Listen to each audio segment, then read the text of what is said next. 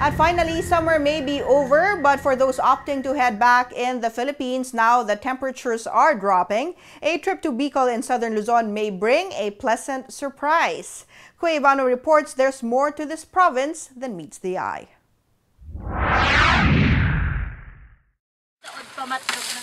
In Bicol, the land of coconuts, pili nuts, spicy food, and volcanoes, the tourist is king. Culinary adventures await many visitors, with exotic native dishes cooked in coconut milk, like ginataang ANANAKLA or crayfish, KAMUNTAHA or mantis shrimp, spicy octopus, KINUNOT or stingray, and many more. It is also home to the one and only spicy ice cream in the world, found at the Red LABUYO restaurant in LEGASPI. Cool. I'm sorry. I'm sitting at your spot. Sa huli.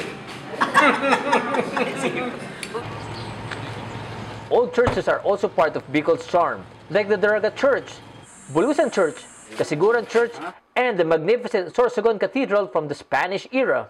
But locals say many tourists visit the St. Joseph Parish Church in Barcelona.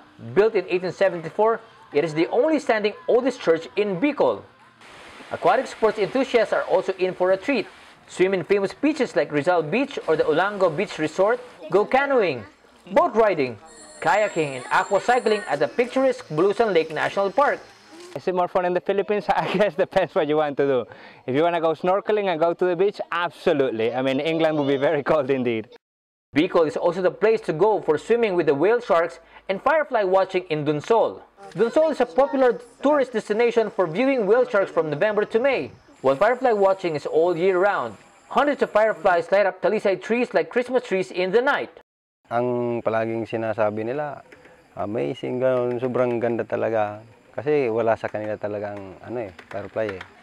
Movie fans can also take home souvenirs from popular flicks, as Tabaco Albay is famous for its metalcraft industry, supplying Philippine and international movies with swords, samurais, and other metallic weapons. Halimbawa yung samurai. Opo sir, yung sinasabi nila yung talagang sa Lord of the Ring, yung talagang samurai na gagaling sa Bicol, gawa. At saka yung mga mga itak po sir, yung parang sa yung kay Cesar Montano, yung sa Mananabas. Ganito po yan sir ha. Ganyan pong itak.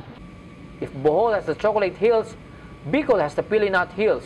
It also has the most number of volcanoes located in one region, like the Bulusan volcano and Pugdol Mountains group of volcanoes. But of course, a trip to Bicol won't be complete without seeing the perfect cone shape and most active volcano of all, Mayon, and its postcard partner, the Cagsawa Ruins, the famous church devastated by Mount Mayon in 1814. Now a national park, it has become the symbol of the volcano's deadly eruptions. With its famous natural landmarks, historical sites, and amazing destinations, the Bicol region is another place that proves it is indeed more fun in the Philippines.